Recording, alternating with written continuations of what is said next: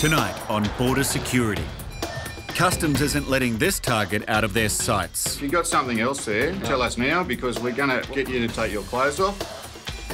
It's hard to believe what some people try to bring into the country. What we have is some double-sided swords.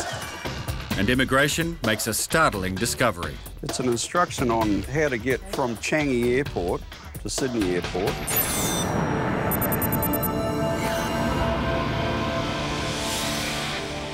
This passenger just arrived in Sydney on a flight from Hong Kong. He claims to be a tourist, here for a week to see the sights. But according to a tip-off received by Customs, he might actually be trying to smuggle drugs into Australia. At the barrier, a frisk confirms Customs suspicions. Watch the reaction of the Customs officer performing the frisk. He's felt something around the waist. This questioning will continue in a private room.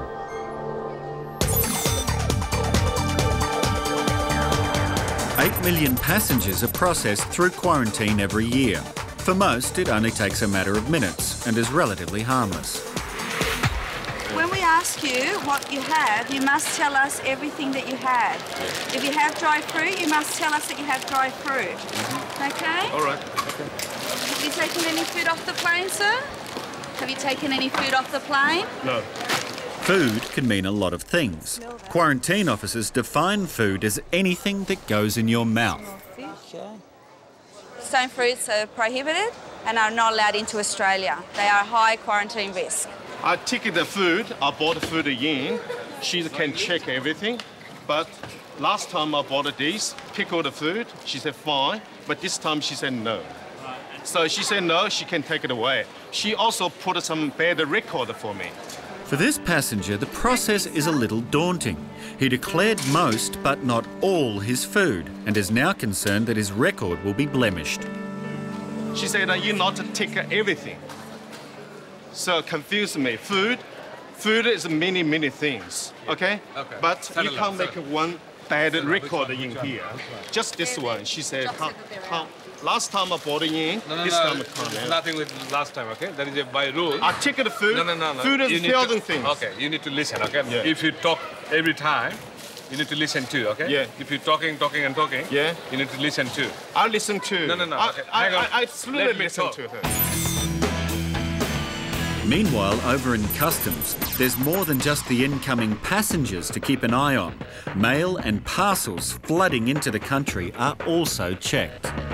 And a small courier package has just caught their attention. Take it on straight to the X-ray.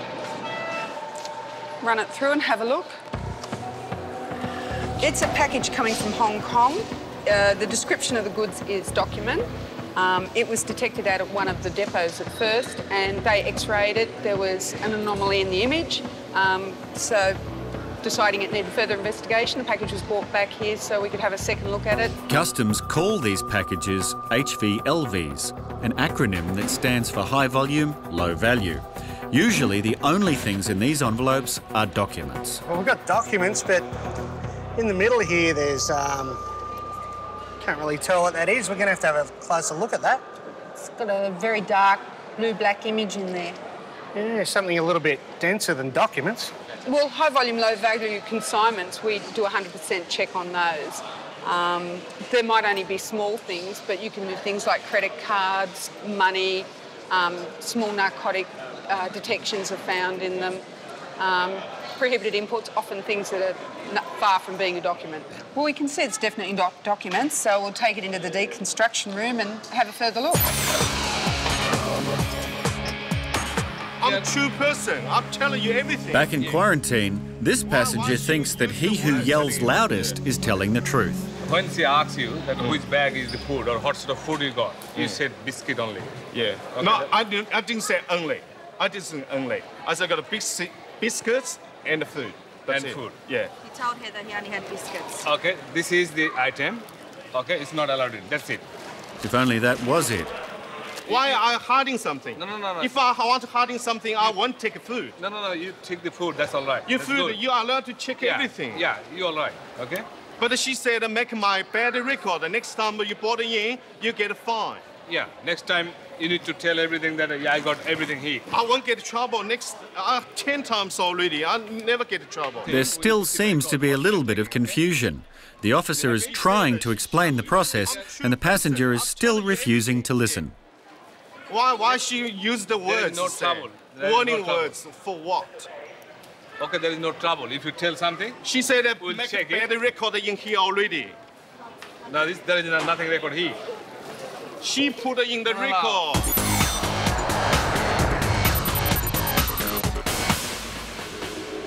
I've been 31 years in customs, so no, I've seen them sending in many things in many different ways. This courier package should only contain documents, but X-ray scans showed something different. Just want to try and open this package so it can be sealed back up. Well, we don't know yet what we'll find in there, and two, how customs will run with it. If it's narcotics, then we'd be very careful how we're handling the evidence anyhow. It would be then forwarded on to Australian Federal Police. We've now got an inside envelope.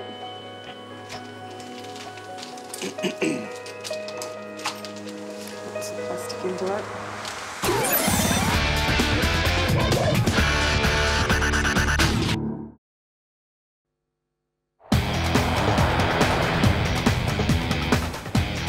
The quarantine X-ray at Sydney Airport. It shows a detailed picture of everything in a passenger's luggage. And you'd be amazed at what's in some people's bags. What we have is what looks like some double-sided swords. So we're going to get customs down. We're going to have a look at them and get customs down. And the colour of it shows that they're a heavy metal or a heavier metal. Going to get some expert advice.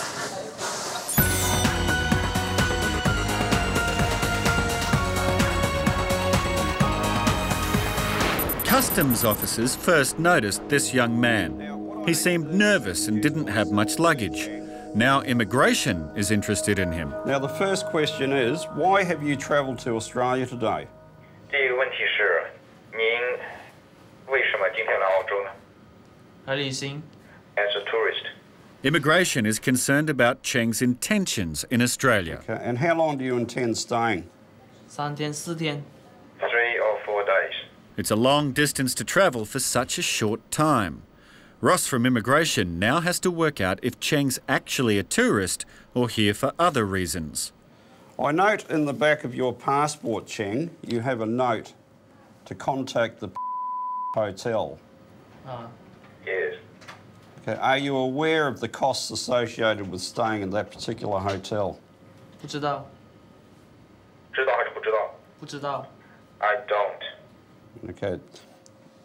That particular hotel is quite an expensive hotel to stay in. How much money do you have with you?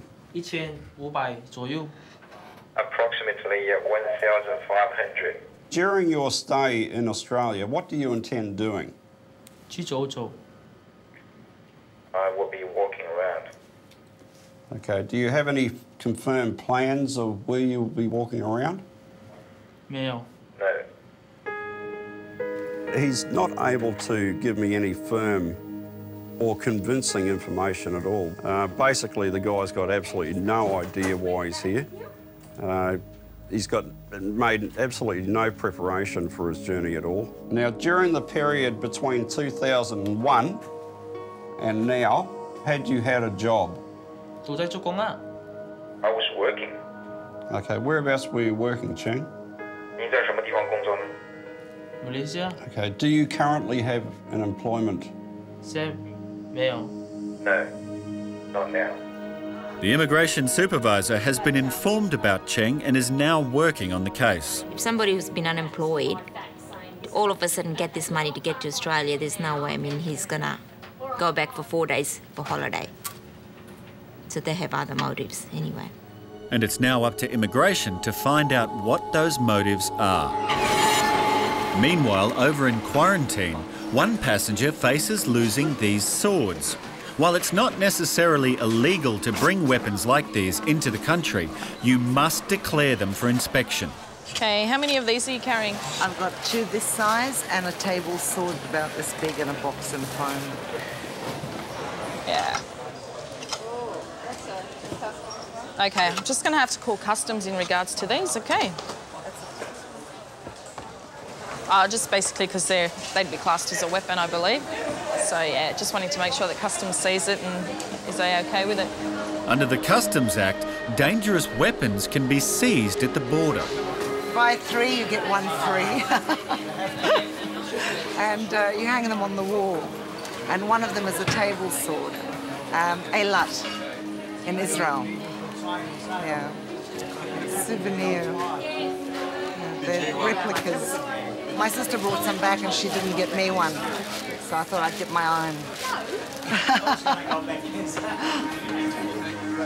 Yeah. They're okay? The swords may look deadly, but as they're obviously for ornamental use, Customs is happy to allow them into the country. The passengers are free to go.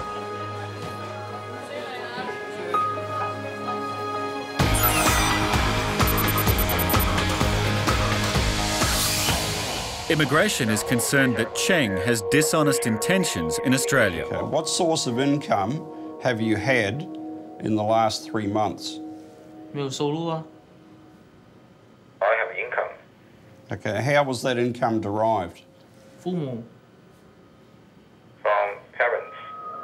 With no job to go back to in Malaysia, Ross suspects Cheng may be in Australia to work illegally. During your stay in Australia, is it your intention to look for a job here? 没有。 No. What I'd like to do is to present a case of cancellation to you for the following reasons.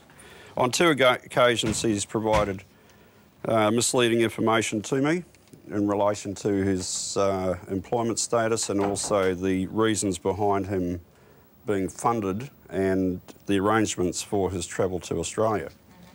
The information that I've been trying to extract from him is not forthcoming. We'll just go ahead and do the cancellation and see what he says to that.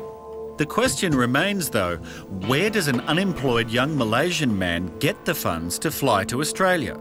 The answer may lie in his bag. A passenger has been tracked by Customs and frisked. They suspect he's carrying drugs and he's now being questioned. When they did a frisk on him before, the officer felt something around his waist. Can you ask him what it is? Yeah, about a week ago.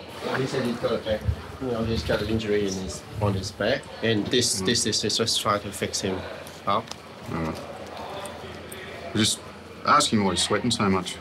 喂，做咩猛咁流汗啊？你好熱啊？好熱。He said it's because it's hot here. All right, if you've got something else there, it's not a back brace, you should tell us. Okay, tell us now, because what we're gonna do is to get you to take your clothes off, and we're gonna have a look anyway. So if there's something there, okay, let us know now. Is there anything there? It's not a back brace, is it?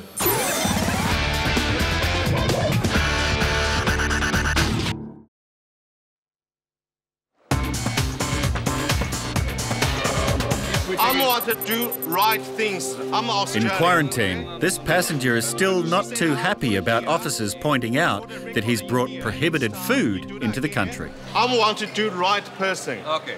Okay? Thanks, yeah. Doing a good thing, okay. I never get in trouble in the police or something. Why she put some record in here? If we are taking something, we need to keep a record, okay? We need to write it down, okay? Of course, you make a bad record in here. Look carefully at this person, because last time not tell her everything. Yeah. It's not a court hearing. We haven't put a bad mark against his name. He has declared his food, which is great. He's done the right thing. He's asked what kind of food he has. He's just said he's got biscuits. But luckily enough, we've x-rayed it and we found that he has stone fruits, which are not allowed in. When seeds are imported, they can transmit diseases which could decimate Australia's $270 million stone fruit industry. Look at me like an enemy. No, okay? not enemy. I want to do right things. You are our customer, okay? I'm do right things. Yeah. I take my food. You can check whatever you like. You can tell me these things you can't bother in. I'm saying, okay. You are a customer, okay? That's bad record in here means I'm not the right person again. Damage my personality forever. This time I bought these things in. Last 5 times I also bought this. This is my flavor. Next time say no. I don't know exactly that. You should list the book. Well, it's not exactly a book. But perhaps he should have taken a look at one of quarantine's pamphlets, which inform on what is and isn't allowed into the country. Put the recorder in here. Listening. Put the recorder in here. She said, next time you might get a large fine because you are not right. She not treated very professional, no fairly to normal person. Okay? Thank you. I wasn't going to give him a fine. I just wanted him to understand our role here is to try and educate passengers coming into Australia. I think he was just had a bad day. And over at immigration, a document has been found in Cheng's bag. It might solve the question of why he's here. It's an instruction on how to get here, there and everywhere. A pamphlet that tells Malaysians where and how to get work in Australia. Someone's gone to some effort to get Cheng out here and to tell him what to do. Like from Changi Airport to Sydney Airport, and how to get to Shepparton. Shepparton, he's going to be fruit picking. Yeah, exactly. Cheng's trip to Australia is over before it began. Immigration officers are satisfied that he's not a genuine visitor and that he was intending to work here illegally. On the back of one of the pages here is a clear indication of how to get from Sydney Airport to, as it states here, Shepparton. It looks like they're trying to get people down there individually because any group movement might attract attention. It's probably a very well organised scam to employ illegal workers. Illegal workers are easily exploited, often overworked and underpaid. What normally happens is the employer takes his cut out before they get paid out. Please advise Cheng that his visa is now cancelled. He is no longer the holder of a visa and he is now in immigration detention. It is still not known who is behind Cheng's travels. There is a lucrative trade in organising people to work illegally in Australia, and Cheng was another victim. Cheng was sent home 3 hours after arriving at Sydney International Airport. In customs, officers Jane and Andy are opening a suspicious package. Got a magazine on the inside. And that's our little blue-black images that we got on our X-ray screen. Yeah, it's not just documents. Certainly. If you can clearly see that, they definitely look like diamonds. So they're six-sided, all look about the same shape.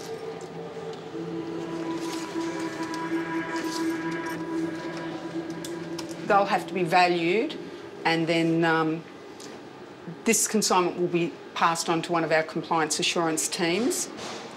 The consignee will be notified that their packages come under customs notice through an X-ray, and goods inside were noticed that weren't documents, and they'll be asked to please explain, and then customs will take action from depending on what the reply is. If these stones are diamonds, the unpaid GST could be worth tens of thousands of dollars.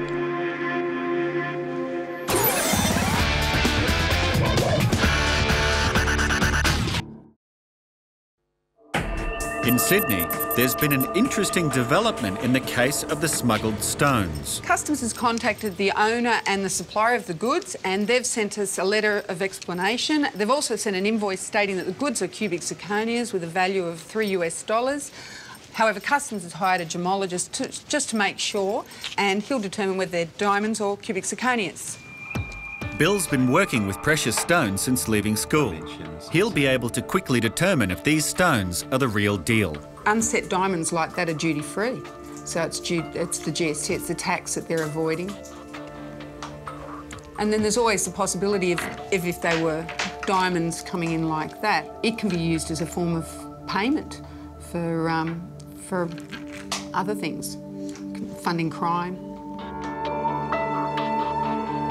By the look of it, though, these stones won't be funding any serious crime. Well, unfortunately, they're cubic zirconia. No, it's the least we know. An accurate result, but one that's a little disappointing for Customs. In one way, yes, but in another way, this is a really good learning curve, because when you first see it go through an X-ray and the consignment's described as HVLV with documents, and then you can see on the x-ray that there's something else concealed in there, and then you open it and there's an obvious concealment in there, naturally you'd think precious stones, because you would wonder why would anyone go to that trouble to conceal a few dollars worth of cubic zirconias. There could be any number of reasons, but the one that concerns Customs most is the possibility that this could be done by criminals to see how vigilant Customs is. One can only assume that they would see if the parcel would be pulled up. So if obviously the parcel's pulled up with a dummy run, then the chances of them sending the real McCoy through would also get pulled up. What is good that this is still detected by Customs using the technology and the tools that they've got. I mean, HVLV, you're talking about several tonnes of cargo, and the officers were able to detect these small 10 little cubic zirconias.